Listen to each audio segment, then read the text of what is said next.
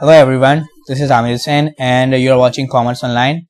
In this video, I will explain the question number 1 in which we are going to solve a counting equation. So the first question is that you have assets of 30,000 and liabilities of 18,000. What you need to do, you need to find out the gap between assets and liabilities.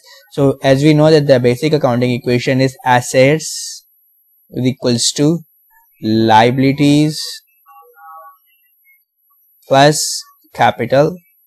So in order to find out capital, what you need to do, you need to minus liabilities from assets and you will get capital.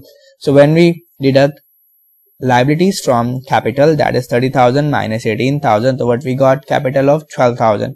In the next question, the assets given is 69,400 and the liabilities is 32,100. So what we need to do, we need to subtract liabilities from assets, that is 69,400 minus 32,100, and what we got, we will get 37,000. In part C, assets is given 47,500, capital is given 11,700. So what we need to do, we need to subtract capital from assets to find out liability. So here assets is 47,500 and capital is 11,700, so you will get 35,800. In question 1.1 part D, assets are 71,800 and capital is 19,400. So what you need to do, you need to subtract 71,800 minus 19,400 and you will get 52,400. So in part C, as you know that the basic accounting equation is assets is equals to liabilities plus capital. Here assets, here capital and liabilities are given. So what you need to find out, you need to find out assets. So what you need to do, you need to add liabilities and capital and you will get assets. So here 28,100 plus 30,500 and you will get 58,600.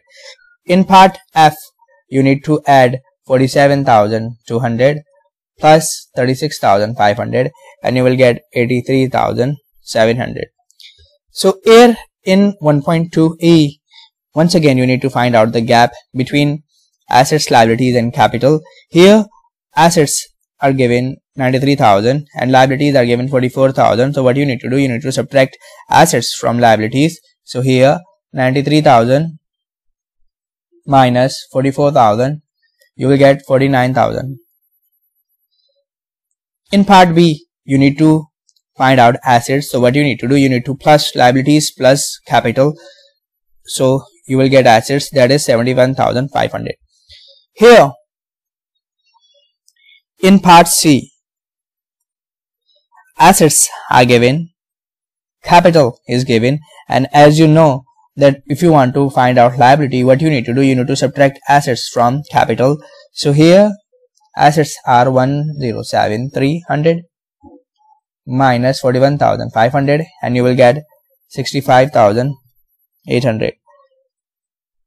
In part D, assets are 125,500, liabilities are 77,400 and that is 48,100 capital.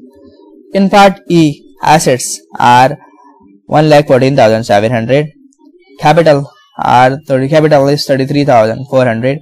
So what you need to do, you need to find out liabilities. So you will apply the formula assets minus liabilities is equals to capital. So 1,14,700 minus 33,400, that is 81,300. So in the last part, liabilities are given 64,600, capital is 21,300. What you need to do, you need to find out capital. So you will add liabilities plus capital and you will get assets. So if I add 64,600 plus 21,300, I will get 85,900. So I hope you will like the lecture. So please subscribe my channel and follow Commerce Online. And that's it for today. Thank you.